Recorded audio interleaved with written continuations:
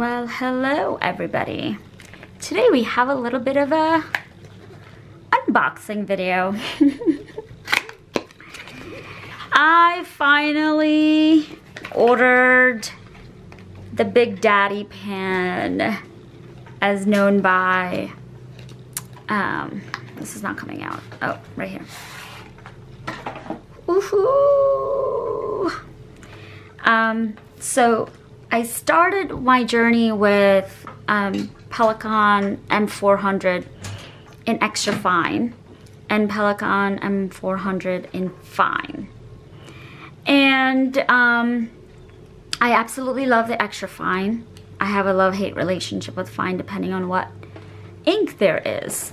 But I've been watching a lot of YouTube videos and Instagram stories by Adventure Denali and iHeartBooks, and they've been using the M800. And they rave about this pen. So I decided that I'm going to just bite the bullet and get it. I am really afraid of big pens, but I've had a great experience with the Platinum 3776. And I absolutely love the size of this pen.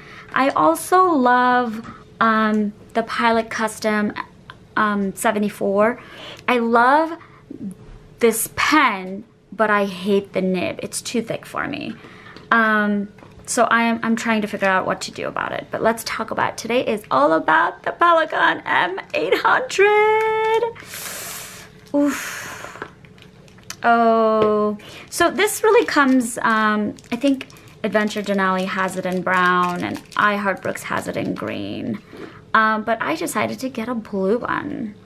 Ah, it's so beautiful, isn't it? Since I already had the one in tortoise brown and white tortoise, I decided to get it in blue. And I also have way too many blue inks that I need to start using, and I'm one of those people that the inks have to match the pen. So it comes in a nice box, and I'm gonna... So I got it in extra fine. Look at this gorgeous nib. I am so excited. So excited. So I was told to wash this pen and let it cool down before I ink it, but it's really heavy. I like it. I got it from the Cult Pens. It's an online shop. It's gorgeous. Look at this. It's gorgeous pen. I'm in love. Well, I am going to do a couple more videos on inking it and figuring it out, what to do with this beautiful baby. Yeah, I already did that. Gorgeous. The twines are beautiful. That's such a gorgeous pen. If it's right, I don't think I'm going to be posting it because I think this is big enough for me. And we'll do a little quick comparison between my Platinum 3776 nib and then also Pilot nibs, so you can get a little bit of an idea. And then the other comparison that I want to do is between the M800 and M800. So I think I skipped one. I don't think I'm ever gonna get 1000 because it's just way too big for me. But this is what the difference between M800 and 800 looks like. And extra fine is definitely choice of my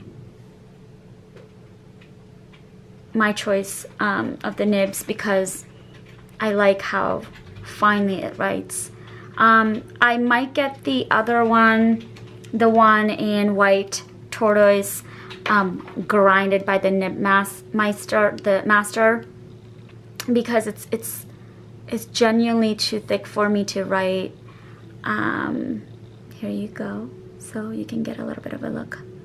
So I don't have 600, I just have 2 M400s and one, I just got the blue one, which is the M800. So exciting, exciting. I am so excited. There's so many videos in the YouTube community that does, you know, the length and the weight and all of that, and honestly, all of the details will be written in the description box. But I am excited to ink this baby up and get started. Okay, so we're having a little bit of an indecision right now between Noodler's Blue, which is already making me blue. Not a big fan. This is Midway Blue. This is navy.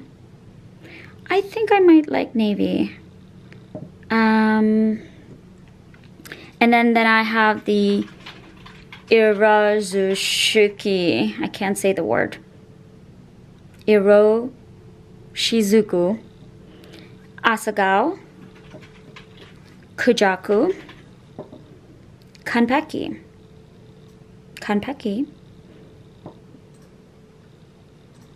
Kujaku, Asa Gao. I think I might go with Asa Gao, because I know the ink does really well with just life in general, I think. Ooh. So we have, I have these many blues, by the way. So we have Midway Blue. I'm not gonna put Robert Oster Denim because I already have this in one of the pens. Noodler Navy. Bay State, we're definitely not. Bay State is not for my Pelicans. Super Show DC is in my one of the other pens. Liberty Elysium is permanent ink, so I'm gonna let that go. Noodler's Blue is an option. This is what I was talking about. Look at this gorgeous baby. Look at this. Hopefully it will. Yes. This is, it matches sorta, right? Asa Gao? I think Asa Gao is the winner. Well, let's just go through the rest of the blues. So this is a winner, I think. Kanpeki.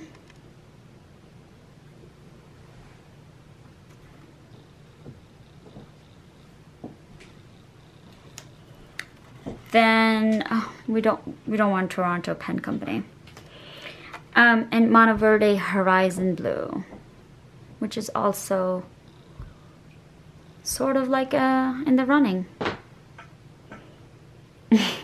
My husband's making a thumbs up because he loves Monteverde inks, but I am actually geared toward Asa Gao a little bit because it has a little bit of a pink tint. So alright, so it's definitely not any of these, so let's get rid of them.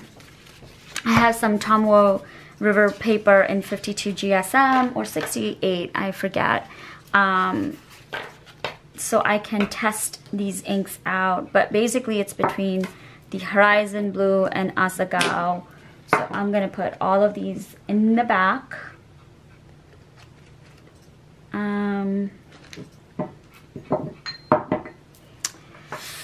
Decisions. So I don't know what to do. I think I want both. Do you have Asa Gao in other pens? I don't have Asa Gao in any pens. I haven't used this since the sample ran out. Alright, so I think I'm gonna go with Asa Gao.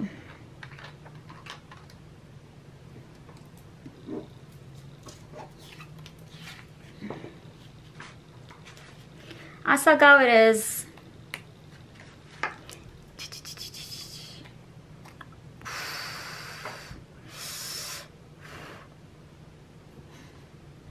You need to like breathe. I'm so mad about this stupid Noodler's bottle. It's still like Everywhere? everywhere. Alright, dipping it in.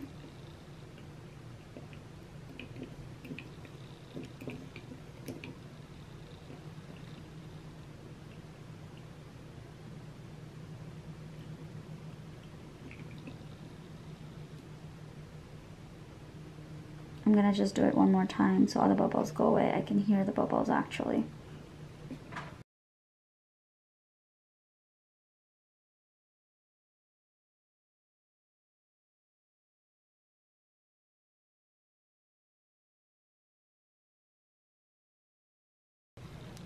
That's the one thing I hate. Like, I need to learn how to clean the nibs properly.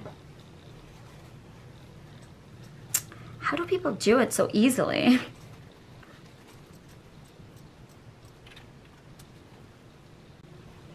Okay.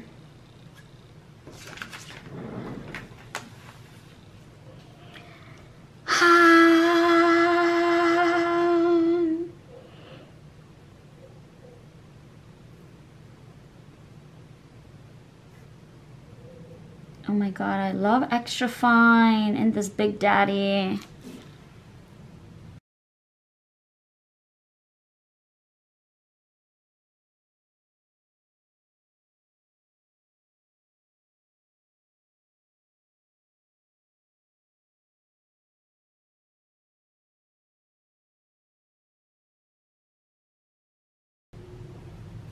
Oh my god, I'm in love.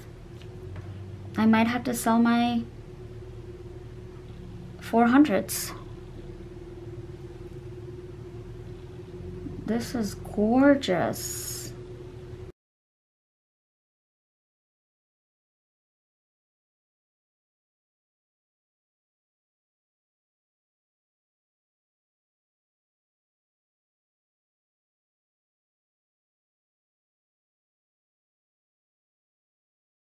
Right, well, this is it.